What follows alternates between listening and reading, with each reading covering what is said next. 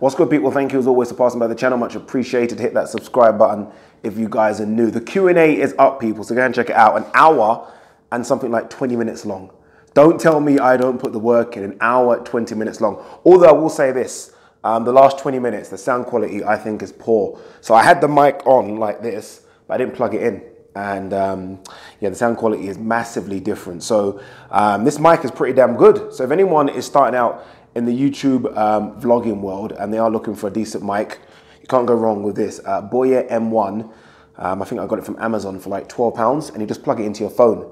Obviously I filmed this with my phone. Plug it into your phone, Bob's your uncle. All right, anyway, let's talk about Wladimir Klitschko. I've got it up here. I didn't want to do this video just because it's April 1st. And the last time Wladimir Klitschko kind of took the piss out of us was last year. I don't know if you guys remember this. Last year, April 1st, it might have been the year before, he announced that he was coming back.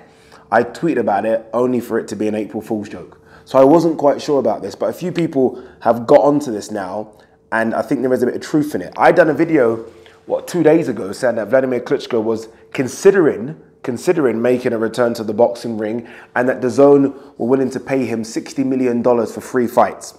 That was just 2 days ago. Fast forward 48 hours, and the offer's gone from $60 million to $120 million. I mean, again, these DAZN pockets are just, they are funded not just by El Chapo, but I'm now convinced that the family of Pablo Escobar have something to do with this as well. How they can pay Wladimir Klitschko $120 million for 3 fights is just, I don't know what Wladimir Klitschko's highest purse ever was. Off the top of my head, I'm going to guess that his 3 biggest purses ever was Povetkin, Joshua, possibly, maybe David Haye. But I still don't think, even with all those 3 fights, that he made $40 million a fight. I don't believe that Wladimir Klitschko made $40 million a fight. I could be wrong. I probably need to go and check it out, but I'd be shocked. Anyway, so Boxing Scene are reporting that Wladimir Klitschko is likely to sign a $120 million deal, 3-fight deal, and his first fight will take place in Kiev, which is a bit surprising, May 25th.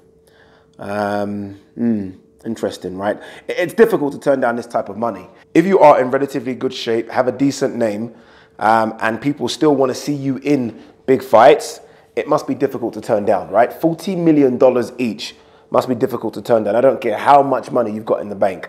So, again, these stories aren't going away, so it looks like Wladimir Klitschko might return to the ring. You're not going to pay him $40 million a fight to fight nobodies. So they are obviously trying to either push potentially the Anthony Joshua fight, maybe Alexander Usyk. Maybe they will try it again and go Deontay Wilder into the ring and offer him Wladimir Klitschko instead of him versus Anthony Joshua. So there are options there, but it looks like this one could be true. It looks like this one could be true. And again, I think it's a mistake, Wladimir Klitschko returning to the ring, especially at 43 years of age. But like I said in the last video, this guy went out on the back of 2 losses. No boxer in their right mind wants to go out on the back of 2 losses. So he could be coming back for that. Someone, I think, did mention on the video I did that if he does come back and he does become the undisputed heavyweight champion of the world, he will be the oldest heavyweight. I wasn't sure if that was correct. I wasn't sure how old George Foreman was, but if that's the case, that could be a want. But I just think he wants redemption. I think he wants the Anthony Joshua fight. I think he wants to right a wrong.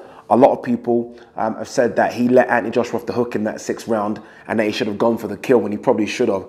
And I think he wants an opportunity to have one more crack at the big time. And you know what, if someone's going to pay him $120 million to do so, who are we to say don't do it? So that's the latest news of Wladimir Klitschko. Again, I don't know if this is an April Fool's joke. If it is, I'm going to look like the silly one here doing this video. But fingers crossed it isn't. What do you guys think? Let me know. Peace.